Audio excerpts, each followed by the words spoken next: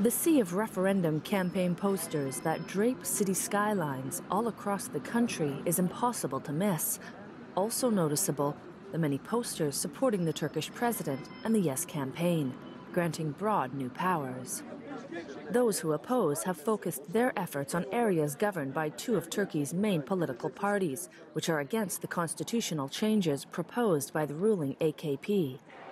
Here in the Istanbul opposition-run neighborhood of Beşiktaş, no campaign advertising is clearly dominant.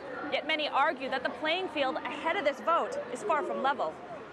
This mobile phone footage purportedly shows supporters of the president attacking a no-campaign vehicle in an AKP-dominant neighborhood of Istanbul.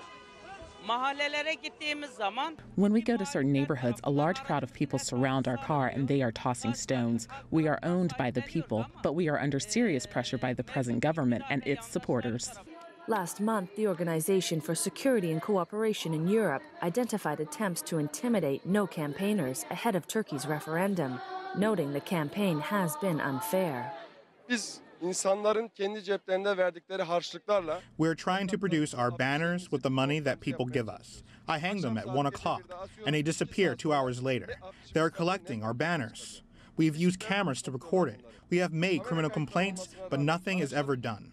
No voters have also expressed efforts to intimidate them. Some campaign posters, as well as President Recep Tayyip Erdogan himself, have accused naysayers of being on that same side as ISIL, the outlawed Kurdistan Workers' Party, the PKK, and supporting Fethullah Gulen, the alleged mastermind of last year's coup attempt in Turkey.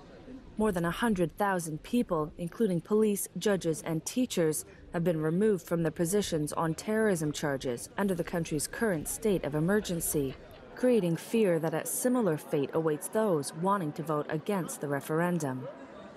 Meanwhile, the Yes camp has also complained of voter intimidation.